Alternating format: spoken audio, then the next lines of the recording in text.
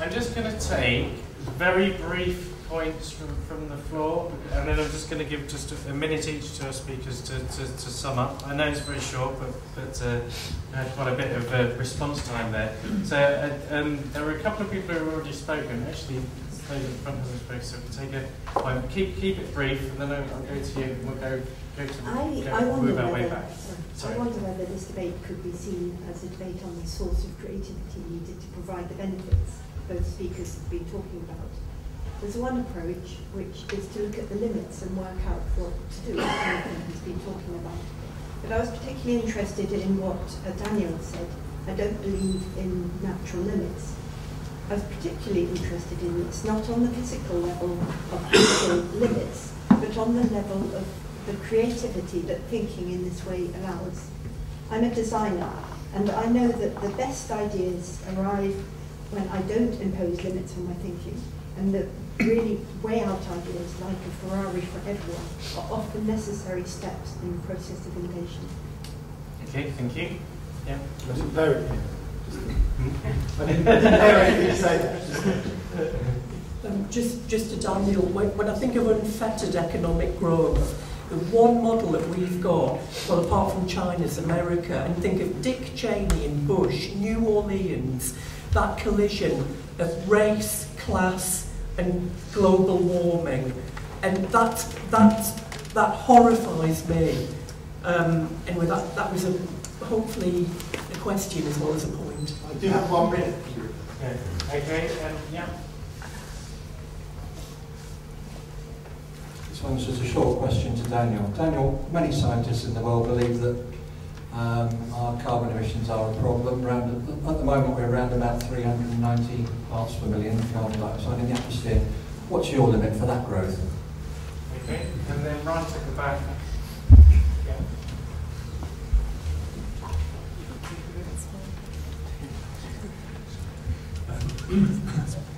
There are limits that I would see. We've got the limits to our growth, or the limits of our imagination. I think you can both speakers can probably agree in that, and somewhere in there, and that's Ferrari's aside. Thanks very much. Okay. Okay. Well, in 1 minute. Firstly, I'm still enjoying this sense of being the new orthodoxy. You know, after 35 years, I'm feeling really quite good about that, but there we go. But I want to come back to the last 2 points. Interesting that both the first and the last speaker there touched on creativity and there being no limits to human imagination, to come up with better ways of addressing these problems, meeting people's aspirations in more intelligent, empathetic ways. And I think that's absolutely right. Your example is fascinating, that your mind works well when you remove all limits to what your design brief looks like. And that's good. Let me put an additional point, which is to suggest to you that one of the best ways of understanding sustainability is to think about the sonnet, and to think about the beauty, since you've both brought us into this area of creativity and beauty, and to think about what poets over hundreds of years have been able to do with the fixed form of a sonnet, with a limited number of lines, which you cannot vary, and a limited number of syllables in each line, which you can vary, but not very much. And if you think about the discipline of the sonnet, and you think about the astonishing works of inspiring beauty that have been worked within that strictly limited sphere, the concept of limits need not scare those who put their faith in human imagination. It need not scare us, because it may actually open up even more intelligent, creative ways of doing what we want to do to make life better for more people than we've done up until now. Thank you, Jonathon. Daniel. Okay, I can't possibly answer all the questions in a minute. I'm happy to talk to people individually afterwards.